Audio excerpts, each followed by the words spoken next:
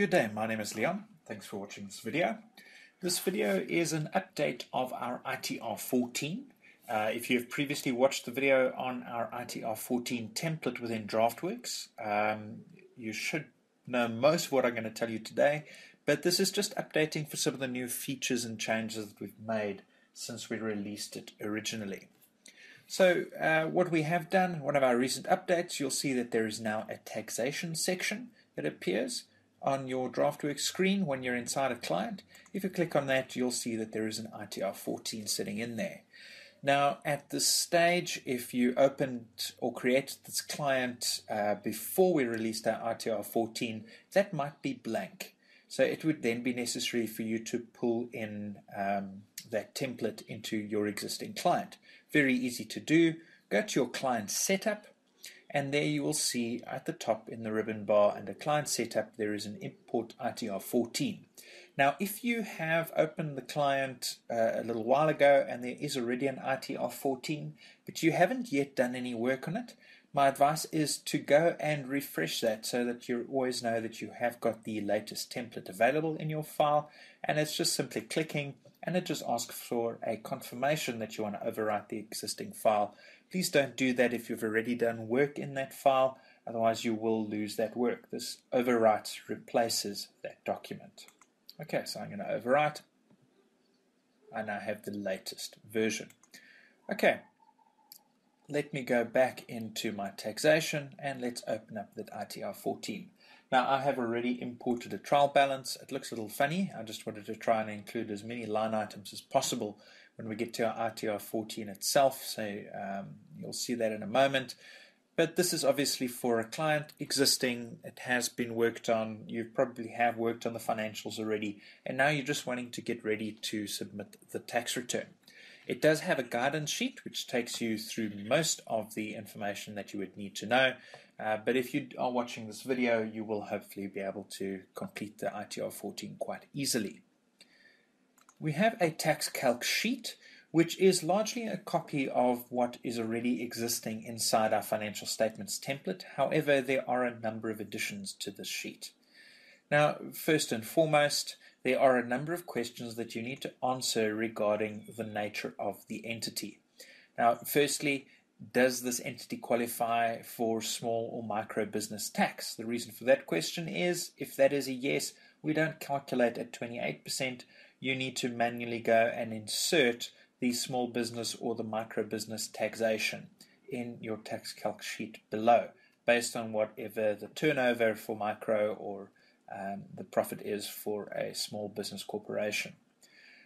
The next two questions relate to the way your ITR14 is going to appear on e-filing.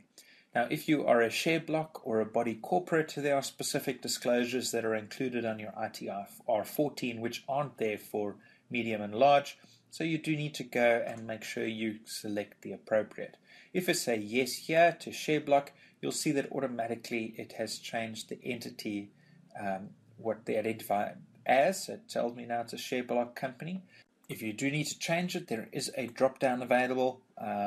If for any reason that formula has gotten lost or damaged, you can go and override. This is very important to make the selection because it does affect the layout of the ITR14 sheet when we get there. I'm going to go back to no. Based on your turnover or total assets, it should also distinguish between a medium to large business and a small business. So do be on the lookout for that as well, just to make sure that your linking is correct and appropriate in order to distinguish the correct entity size, entity type. All right, I'll come back to that all items and then we can just see what that selection is all about. Now, when we get to the actual tax calculation, there are obviously a number of add backs and deductions that need to be made on this client. And you'll see there is a space for add back and deduct in the current year, but also there is a column for the prior year in case you do want to fill in both years on this form, just for completeness sake. Now, the description is not a cell that you go and type in. There is a drop down available with all the possible options depending on the size of the client that you have selected. So if you go and select dormant, there will be nothing here because there are no available deductions or add backs for dormant companies because there are no transactions. Now, if I go and select accounting interest received or receivable, that first item there, and I'm actually going to go and put the next item in the next line, accounting profit on disposal of fixed and or other assets, and I'm going to go and put a value for an add back in the first and a deduction in the second. Now what you'll immediately see is that it tells me that there's an invalid selection. The reason that it is telling me it's an invalid selection is this line item in itself is a deduction, not an add back. So it's immediately picking up that there's an error in what I've included here. If you are wanting to get some of the add backs, what you need to do is go and put the value into add back first, and then your drop down menu will include all the add backs and not any of the deductions. If I hit that drop down, you'll see that the first line item already there is now interest paid, not interest received as it was earlier. Let's go and change that item, put the deduction in, and you will see that the invalid selection option warning goes away. Now in the prior year, let's go and put a value in there. Now it is giving me a value error. Why? Because that is now an add back. It's positive. It needs to be negative because it is a deduction. Let's go and put minus in, and then accepts the value. Okay, need to do the next line as well, and if it works the other way around, it also give me a value error for the deduction. Okay, so ideally what you should do is go and put the value in first, then you know you are getting the correct list of add backs or deductions. Now when we're dealing with any of the smaller entity sizes, what you will see, the listing becomes shorter, but then there becomes a other deductions option at the very bottom of the listing, and that's where you'd need to park some of these items that for a larger entity you're actually separately disclosing on your ITR14. Now these descriptions also become very important because you need to select the appropriate descriptions when you are preparing your ITR14, and we'll go and have a look at that in detail just now.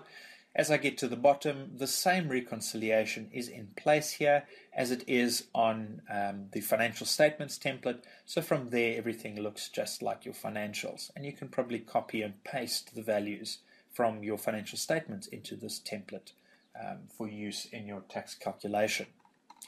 All right, now what I just want to point out as well, in this template, we do have a management info sheet. I haven't included much in my client setup, so this is looking very blank at the moment. We do have the full balance sheet and income statement, in fact the detailed income statement, directly from the financial statements. Before you go any further in this template, please just do go and make sure that the profit you're coming up with here is the same as it is in your financial statements, as well as the totals on your balance sheet. Just in case you have made any unusual changes to the link numbers or any of the formulas on your financial statements, you'd need to carry those over into this template as well in order to ensure that everything is included correctly. Alright, so please do just double check that for us. Now I can go into my ITR14. Now the ITR14, there are multiple different layouts available. Based on your selection here, it'll change and open the correct layout only. So if you are dealing with a medium to large enterprise, don't worry, you do not need to open up the micro, it's not applicable. You can just focus on what you're working on over here. Completing the details on the ITR14 sheet itself is quite important. Within Draftworx, there are not necessarily distinctions for all the things that the ITR14 wants you to do. So for instance, if we look at our non-current assets, there are 8 line items for long-term loans. And this isn't group loans and subsidiary loans and shareholder loans. This is looking for interest-free and interest-bearing loans to be split, for your connected and non-connected to be split, as well as your local and foreign. So we just go and dump all our long-term loans that you have on your financials into one line item. It is up to you to go and give the split where necessary. So as soon as I put a 5,000 into that line item, well, I shouldn't say 50,000, let me say 5,000, you'll see that that is now changed from 50,000 to 45,000. So this will all balance out in the end. It's always going to total the same amount, so it's not going to affect your balance sheet. So please go and insert. You'll see that there is some assistance given. Each cell does have a little dialog box that comes up, tells you what you're supposed to be doing. Some of them are quite a bit longer. Again, if you are getting one or two of the wrong items popping up there, it may just be something that's gone funny on that template, and we can help you just sort that out if you are looking for that information. But in general, most of the items are going to be pretty self-explanatory. It is important to provide details for descriptions for the other non-current assets, other whatever it may be. And the reason for that is when you're actually filling in the ITR14, you do need to give other information as well. You do need to give a description for those items. So we have included a cell for that. Okay, scrolling down a little bit further. Current assets. Now in a previous template we kept everything positive, but what we have now done is the less items do come in as a negative. So if you are needing to put in a provision for debtors excluding trade debtors, that's these two items work together. As soon as I put in that negative value, you'll see that it changes that from a 15 to a 20, and the idea is that that total remains 15 once again. Non-current liabilities, there is the same requirement to split between those 8 different categories for the long-term loans. I'm not going to go through that again. The idea is just go and fill in, look out for these green cells and complete the information as necessary. The gross trade and other payables, you are needing to split between items that are not older than 3 years and items that are older than 3 years. As you go to smaller entity sizes, the line items do decrease. This is a large client, so this is going to have everything in there on that ITR14. I'm not going to go through detail of all the items. You can go and have a look at all the information that's required. Basically, however, we're not changing the bottom line. We are just moving amounts between various items depending on what the description is. When I scroll further down, we come now to our tax calc. We get to our net profit for the year, and here is our tax calculation. And this will automatically pull through all the add backs and deductions as we completed them on our tax calc, and it puts them in the appropriate location on this template for us. However, in this case, what we have done on the tax computation is we do keep everything positive. It is just easier for completions purposes in this case. But there we go. There are a lot of line items, and you'll see that there's a lot of space. There are blue lines, so if you do print the template, it will not print the empty lines. It'll only print the items that are actually in use. However, if you are completing your tax return directly from your Draftworx file into the ITR14, go to the tax calc, and this is where that items in use comes in handy. When I go back here, you'll see that it has hidden all the excess rows for me. So it's a bit easier to work through and follow. However, on the balance sheet side and on the income statement side, all of these line items print irrespective of whether there is a value or not, so we still do show all the line items in this case. We don't want to give the impression that you can skip any of these by hiding them. You do need to insert values if they are applicable and necessary. What you will do on the ITR14 now is when you get to your non-taxable amounts credited to the income statement, it brings up a little menu where you go and select exactly which ones you need, and that's why we've inserted the code and the description here for you. You can just go and tick those two items in this case, fill in the details. This item in that case, tick that one, fill in the details, and your tax calc will be completed. Alright, so that is the completion of the ITR14 template. You can go and add additional management info. So if your firm has a third person who does the actual completion of the tax returns, it's not you yourself, you can print this quite nicely. It gives you your balance sheet and income statement always to refer back to. It gives you a bit of management info if you've got details like addresses and things in there, and then you've got exactly the line items as per the ITR14, and they are pretty much in the same order that you will see them on the ITR14 as well. So it is going to be a very easy process to transfer it from this document over to your tax return. And also then when you get to your tax return, you're not sitting with a calculator trying to work out, well, what is admin fees now, and what, so must I add bank charges, or what must I add where? The calculations are done for you. You can check this information before it is sent to whomever is going to be completing the tax return. It will make life quite a lot easier. However, we do not stop here. There is also the opportunity to import this information directly into Accfin, specifically Accfin Sky, although I think it will work with the desktop versions as well. And for that reason, when you're in your ITR14, you will see that there is a taxation tab, and it has a button there saying Export to Accfin. As I click that button, it just asks me to give a location to save it. Here's my tax test file, 2014.csv. It's saving, in my case, just to my desktop. I click save, and you can then email that file to somebody, or if you are using Accfin yourself, I will quickly take you through the import process. So here we are within Accfin Sky, and you will see under the financial info in the ITR14 working page, there is a trial balance button. As you click on that, it opens up a dialog I have previously imported here. So I'm just going to re-click on Import TB CSV. That is what we're doing. And then I can click on Browse to go and find my document on the desktop. There it is. Now I need to use the separator. Click on Next. It is comma delimited, and what we've also done is that the first row contains field names, so it automatically picks up the correct codes within Accfin.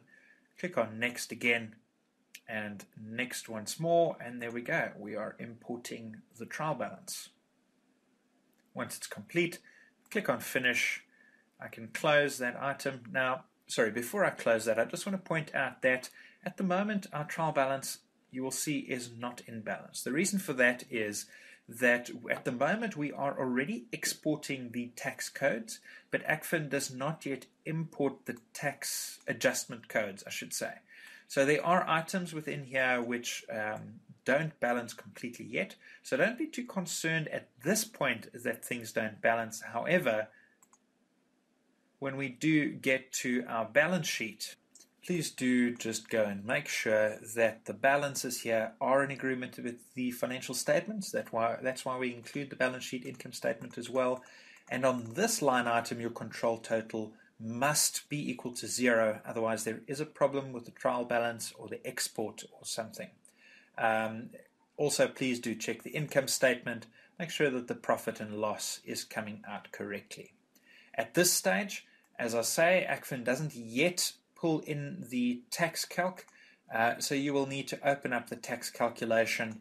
Just scroll a little bit to the right. However, all the tax codes appear on that ITR14 template, so it'll be nice and quick and easy for you to go and complete the information.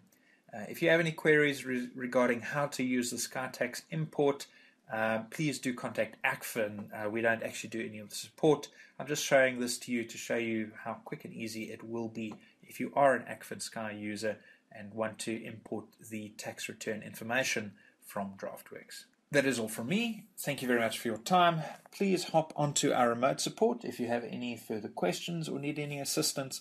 We'll be glad to help you. Thanks very much. Goodbye.